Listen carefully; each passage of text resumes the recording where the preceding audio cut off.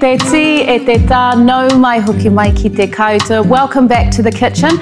My husband's favourite thing to eat is an apricot and custard Danish, and so I have developed this recipe, and now, with his tick of approval, I am going to share it all with you. And I'm also going to share this with Jess and her whānau. Jess nominated her whānau because she has been travelling all the way from Tāmaki Makaurau to Kahungunu to practice kapahaka down there every weekend from May until now, and she knows that it has been a sacrifice for her whānau, and so I'm going to send them some Danish to share and enjoy. Danish pastry is enriched with egg and then layered with beautiful pata. Now, the beautiful thing about this recipe is that you don't really need to knead it, and it does a lot of its work in the refrigerator. Nā reira, koinei ngā kai ka whakamahia e tātou, here are the ingredients you need. Kia kotahi rau waru te kau karamu pata, 180 grams of butter. Kia rua hautoru kapu miraka aromahana, 2/3 of a cup of lukewarm milk. Kia rua kokonui huka haura, 2 tablespoons of brown sugar. Kia rima karamu ihi tere, 5 grams of instant yeast. Kia kotahi heki, 1 egg. Kia rua me te haurua kapu poehu parawa, 2.5 cups of flour. Kia haurua kokoiti tote, half a teaspoon of salt. Ka pai e te whānau, te mahi tuatahi mo tēnei rā. First up, we are cutting up our pata into 4 equal slices. So we arrange it into a tapa whārite, a square, onto some baking paper, and we are making this into a 15 centimetre square. So roughly place it on, then flip it over. Taka papanya te pata. Flatten out the butter with the end of your rolling pin, and then just smush it out so it is nice and equal in its thickness. Perfect! Into the fridge it goes for 15 to 20 minutes. And now into a bowl we add our miraka, huka haura, give it a good mix. In goes our ihi tere. Stir and then leave it for 3 minutes until it's activated, and then in goes our heki. Stir it through and then add in our poehu parawa. Sprinkle in your tote here as well, give it a good stir and bring it to a dough. And as I said before, we don't need to knead this for very long at all, it's just a few minutes. Poke pokea te pokenga, knead the dough until it becomes a lovely smooth dough, like so. Perfect, and then we just grab a tea towel and we cover it with that, and we leave it on the bench for 15 to 30 minutes. Okay, so now we are on to our lamination phase. So we take our beautiful pokenga, we lightly dust it, and first we're just rolling it out to a 25 centimetre tapa whārite, a square. Looking awesome, and now we take our pata.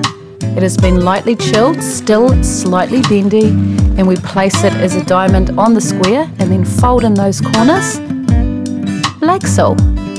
And then we just press those seams together. Perfect, and now let's start rolling this puppy out. So our first rectangle is 25 centimetres by 35 centimetres. Then we take the top quarter and fold it to the halfway mark, the bottom quarter to the halfway mark, fold it in half again, and that is your first fold done. Now we chill it for 30 minutes in the fridge, either in baking paper or in a plastic bag. Now for lamination number 2. Roll this one out to a 15 by 40 centimetre rectangle, roughly.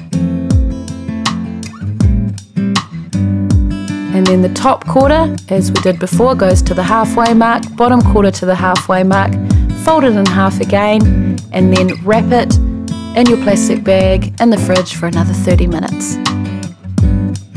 And then we move to our final lamination. Trust me, whānau, this is absolutely worth it. So we want to roll it out again. Now to a 20 by 30 centimetre rectangle.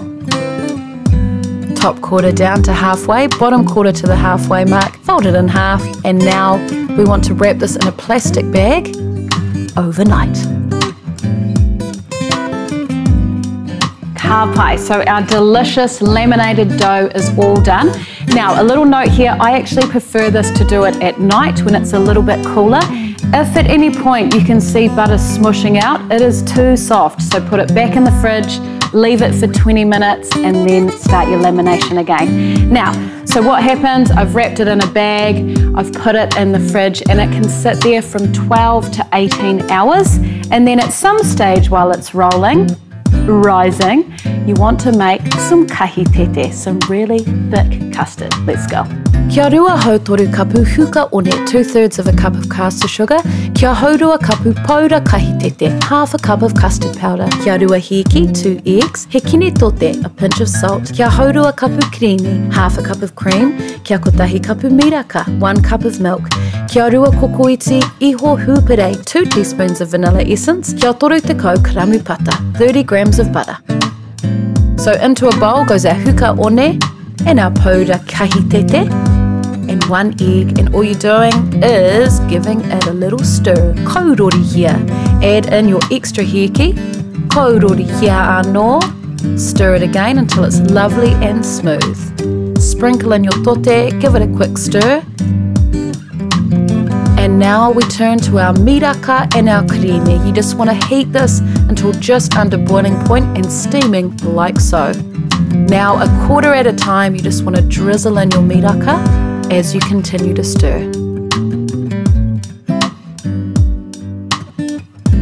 Looking luscious already, so pour all of that in. Kātahi, whakahokia ki te kōhua, and then you want to return it all back into the pot. Now over a medium to low heat, just slowly but surely as you continue to stir, bring this to a very gentle heat until it is thick and luscious like so. Then you want to add in your pata and stir it through. And our delicious iho hupere, our vanilla essence. Stir it through and let it cool. And now we're going to make a delicious simple glaze to go on top of our pastry. So, kia haurua kapu tiamu pirikoti, 1/2 cup of apricot jam. Kia hauwha kapu wai manarini, 1/4 of a cup of mandarin juice goes into our frying pan or any pot, and you just want to boil this for 2 to 3 minutes until it is slightly thick and looks like that. Luscious. Allow it to cool and you are done.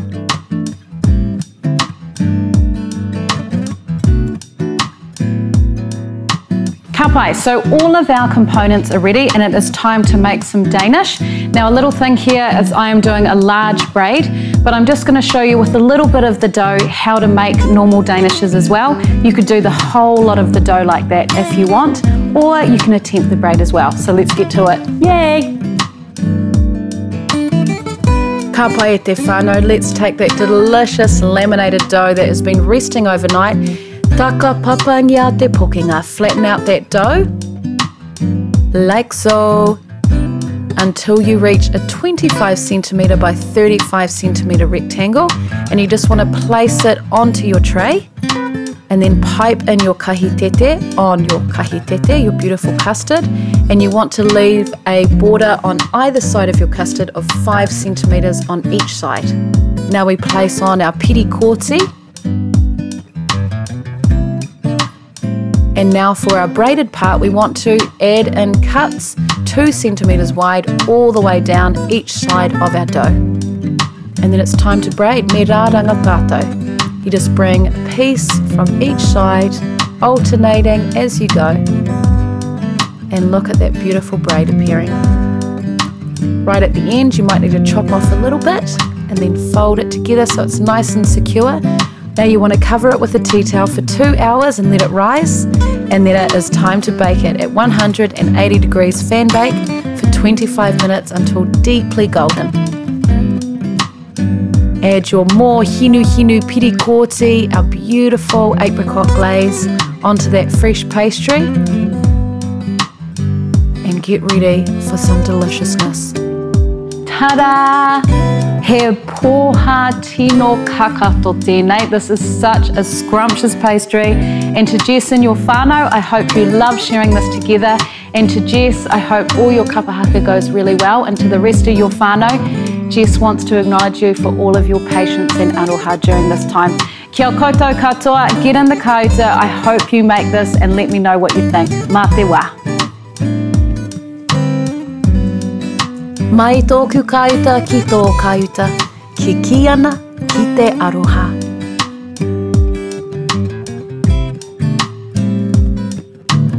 Takapapa, flatten out. Takapapania, flatten it out. Takapapania te pata, flatten out the butter. Kakato, scrumptious, delicious. He pōha kakato tēnei, this is scrumptious pastry.